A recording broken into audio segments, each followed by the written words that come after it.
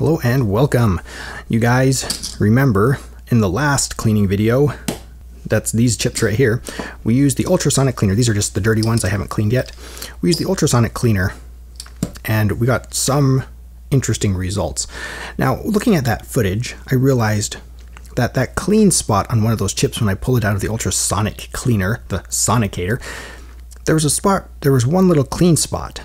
And it occurred to me I might have dropped that chip on the dishwashing detergent, which, by the way, is pretty toxic. You always want to be familiar with the labels on any product you use, so don't dip your hands in that. Don't let it splash in your eyes. I would wear gloves, or just be careful like I did and put it in a cup and be sure to rinse it thoroughly.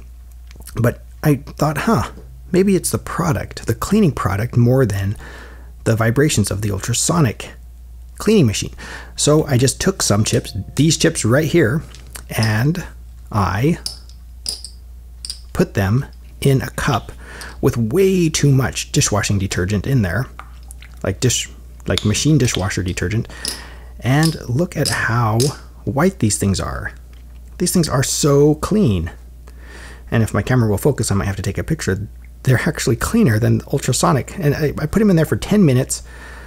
I, stirred them a little bit with an old mixing stick, and it turned out absolutely lovely. Then I threw them in the sink, rinsed them out, obviously. Try not to touch them until they were very cleaned and rinsed. And then I let them dry. So very happy with that methodology. And remember, this is just for Paulsons. These are defunct, obsolete casino chips. So this worked for me. Your mileage may vary. Please leave a comment, let us know what you think. But yeah, this is how I'm going to clean chips. Paulson chips anyway. 10 minutes soaked in dishwashing detergent worked for me. So let us know what you think.